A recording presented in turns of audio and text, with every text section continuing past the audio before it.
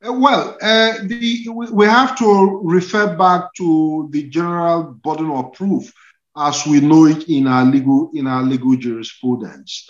What I mean here is this: whoever is asserting has the burden of proof on him.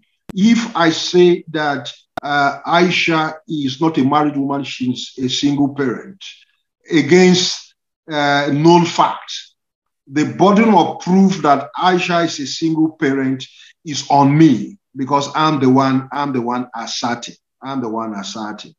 So in the context of the petition before the tribunal, some of those issues around qualifications that Obi's lawyers had raised in their petition before the tribunal, the burden of proof is on Obi, because he's the one asserting.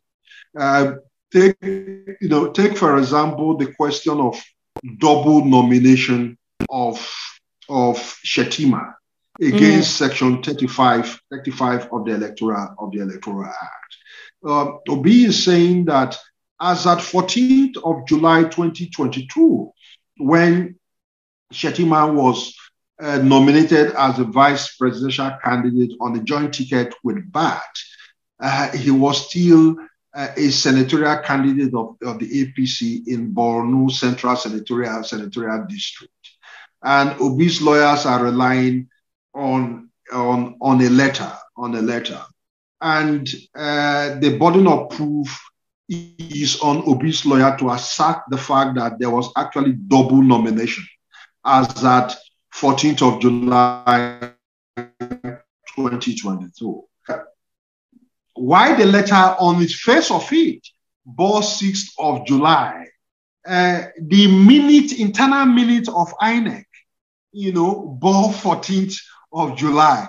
I'm a lawyer. I don't want to raise extraneous issues. It beggars belief that a letter was written on the 6th, submitted to INEC on the 6th,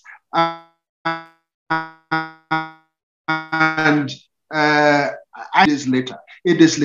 days later, there will be questions around the authenticity of the date stamp on that document. I'm very sure about it.